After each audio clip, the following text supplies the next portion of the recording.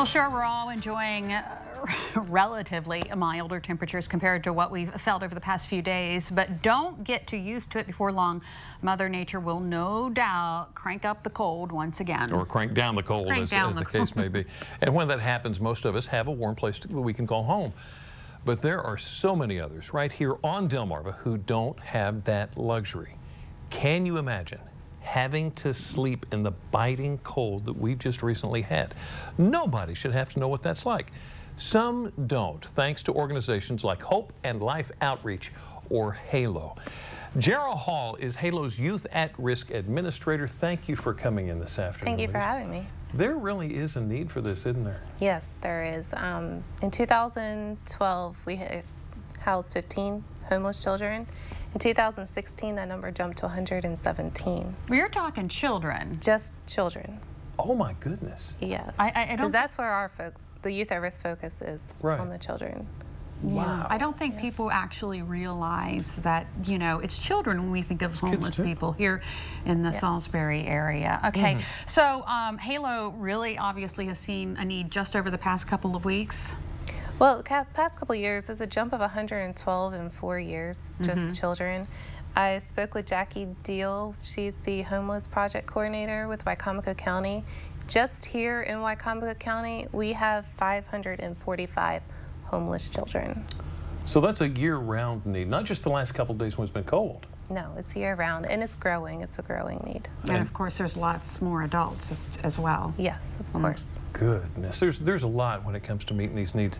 What can you do throughout the year to help with a population like this? Well, HALO provides shelters. They also have a day center facility where they can come and try to stay warm during the day.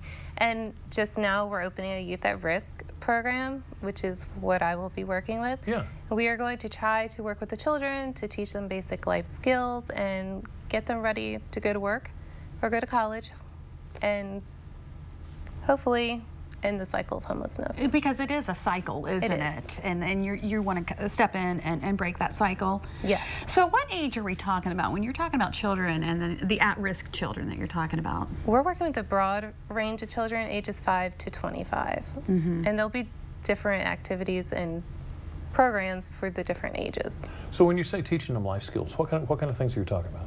Well, the children, we're basically be trying to work with them and build a trust.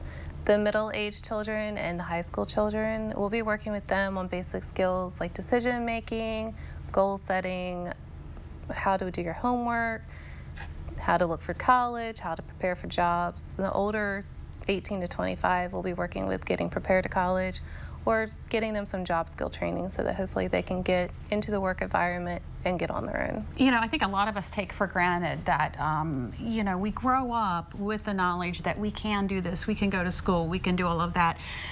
Would you say that these children are a little more disenfranchised and maybe it's harder to kind of convince them that they can get out of this cycle after seeing their parents? I do think so. And some have the will to do it, and we just kind of want to give them that push to help them get on the right track. So, thank you for doing that. Thank you. Very much for doing that.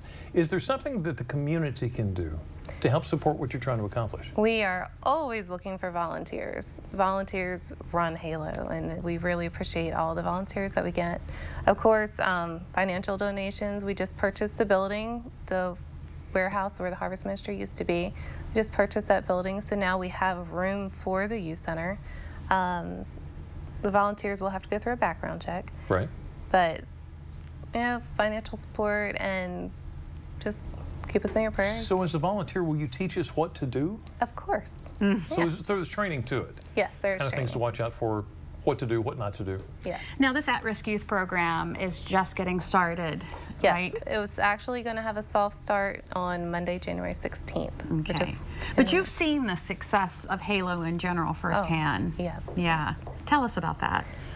I'm actually a new employee to HALO, but I have been working with HALO in a different capacity for the last 4 years, and it's just amazing the things that they do. I find out new things that they do all the time in different areas. It's not just the thrift store or the shelter. They have a Journey of Hope transitional program, and now they're working with the children, and they're just amazing.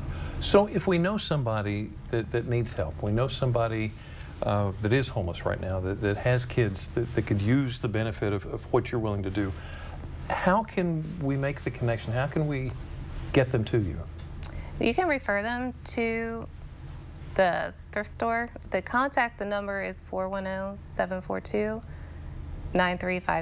and then they get contacted or set up to have an appointment with the shelter to get set up to go to the shelter in the day facility, and they'll get all that information. And then once they're set up there with the children, they'll be referred to me. Gotcha.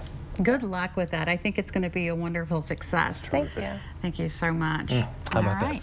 And if you would like more information on HALO and their new program for at-risk youth, just go to our website, delmarvalife.com.